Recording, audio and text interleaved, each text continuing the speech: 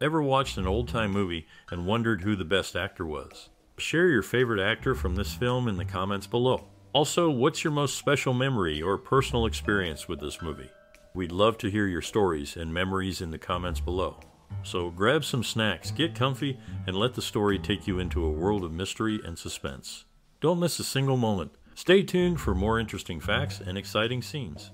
It's all coming up next. In 1941, a classic horror film emerged, sending shivers down the spines of viewers. Set in the eerie moors of England, the story follows a man cursed with a terrible affliction, transforming into a werewolf when the moon is full.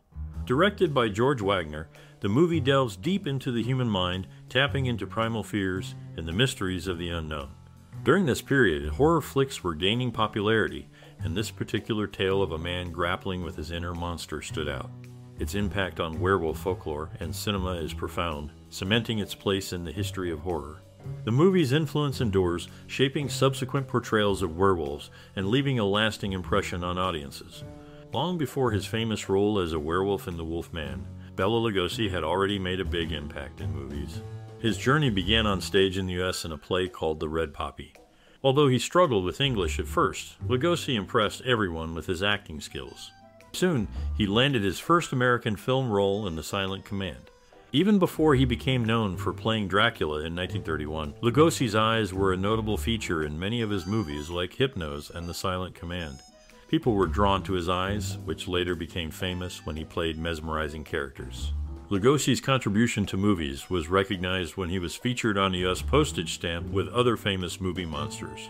The stamp showed Lugosi as Dracula, confirming his place in movie history alongside other legendary actors and their famous characters. In this film, Claude Rains portrays the father of Lon Chaney Jr., who was the son of Lon Chaney Sr., thus Lon Jr.'s on-screen father and real-life father have both portrayed the Phantom of the Opera and feature films Lon Sr. in the 1925 original and Claude in the 1943 remake. Lon Chaney Jr. was the only person to have played all four of the classic movie monsters: the Wolf Man, the Ghost of Frankenstein, the Mummy's Tomb, son of Dracula. Evelyn Ankers had a rough time on the set. Lon Chaney Jr. delighted in sneaking up on her in full makeup and scaring her senseless. In another scene, a bear was to wrestle with him, but broke loose, chasing her up into the soundstage's rafters.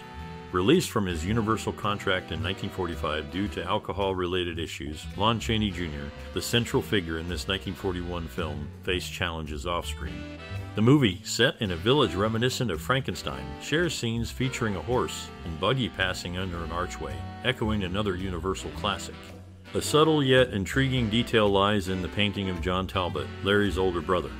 The older version of Lon Chaney Jr., with added facial lines and gray hair, cleverly doubles as Larry's sibling. This artistic choice maintains continuity while portraying the passage of time. In the shadows of the Wolf Man's narrative, real-life struggles, and Universal's shared cinematic universe subtly intertwine. Lon Chaney Jr.'s departure from Universal in 1945, the village's familiar visage, and the artistic blend of the actor's portrayal with that of his on-screen brother all contribute to the layers beneath the surface of this classic tale. In the film, Bela Lugosi portrays two iconic roles, mirroring Christopher Lee's later portrayals. Lugosi depicted Count Dracula and Frankenstein's monster in different films, while Lee took on similar roles in subsequent years. Additionally, the Isotta Fraschini car driven by Sir John Talbot is a notable detail, showcasing luxury and rarity, with some models fetching high prices at auction. Ralph Bellamy, another actor in the movie, is documented in biographical sources. These elements contribute to the richness of the film's background and cast. Long ago, in the world of scary movies, there was a famous actor named Lon Chaney Jr. He played a werewolf in a movie called The Wolf Man.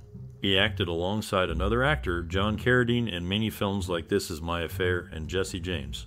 Another actor, Bela Lugosi, who was also in The Wolf Man, was once believed to speak very little English when he played Dracula, but historians have proven that wrong. The Wolf Man, which came out in 1957, was a big deal on TV. People loved its spooky feel and unforgettable characters. It was so popular that they made another one called Son of Shock in 1958, adding even more scary stuff to the mix. Both movies had a big impact on how people see horror movies today. Even though these movies are old, they still inspire filmmakers and scare audiences. They've left a big impression on the world of scary movies and will be remembered for a long time. So, next time you watch a scary movie, remember the actors who made it all possible. In the village, Larry Talbot and his father, Sir John, attend church on Sundays. Interestingly, the doorway and steps resemble those of a cathedral because they were part of the set from the legendary silent version of The Hunchback of Notre Dame. This set stood on the Universal backlot for over 20 years. The movie marks a significant shift for Universal, as it's the first since The Black Cat to introduce major characters during the opening credits, alongside the actors portraying them. Lon Chaney Jr. underwent a grueling process to transform into the Wolfman. It took him 6.5 hours each day, starting at 2 a.m. to complete the makeup, ensuring he was ready for work by 9 a.m. After a full day's work, he spent an additional hour and a half removing the makeup. Influenced by writer Kurt Siodmak's experiences in Nazi Germany, the script for this classic film mirrors his tumultuous life. Just as Siodmak's normalcy in Germany was disrupted by the Nazis, Larry Talbot's life takes a chaotic turn when he becomes a werewolf. The Wolfman serves as a metaphor for the Nazis, a seemingly good man transformed into a vicious killer, recognizing his victims through a pentagram symbol. Claude Rains, known for his role in The Rivals in 1925, shared the stage with his then-wife Beatrix Thompson and 2 former wives. Interestingly, this theatrical connection adds a unique dimension to his involvement in The Wolfman. Bela Lugosi, on the other hand, had his journey cut short with Universal after filming Frankenstein Meets the Wolfman in 1943. The termination of his contract marks a notable point in the actor's career within the Universal filmography. These behind-the-scenes insights contribute to the depth and complexity of the Wolfman, offering a glimpse into the personal experiences of those involved in its creation. Ever wondered about those classic movie monsters that gave us the creeps? They've left quite a mark on pop culture, like when they were featured on those cool postage stamps back in '97. One of those stamps had this guy from that old werewolf movie. You know, the one where there's this debate about whether he's really turning into a werewolf or if it's all in his head. Yeah, that one.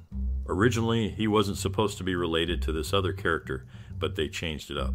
It's interesting how they decided to make his werewolf form different from the others, too.